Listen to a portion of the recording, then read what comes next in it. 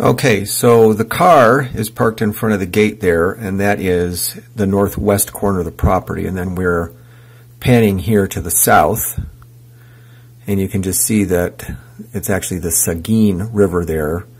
Basically just wraps around the eastern and the southern boundary of the property. And anyway, so there's about 2,000 banana trees there that are being planted, and there's a farmer that has a lease on that. And all those little blue bags that you see there, those are bananas that they put like a netting over them to kind of keep the bugs off.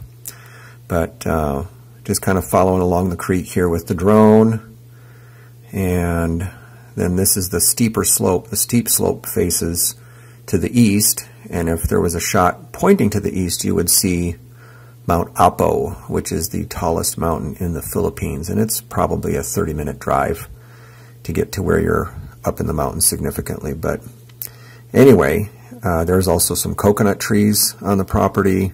You can kind of see how it lays out. The car there is at the corner, and it is just goes to the right down to the creek, goes to the left down to the creek or the river, and then the river wraps around those boundaries. So it's basically bounded by the river on two sides, and then you just have that common corner there up at the top of the screen there.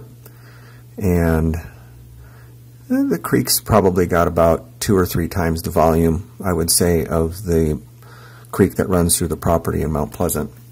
But anyway, Josh is the guy who has the drone that did this and did some editing, and thank you, Josh.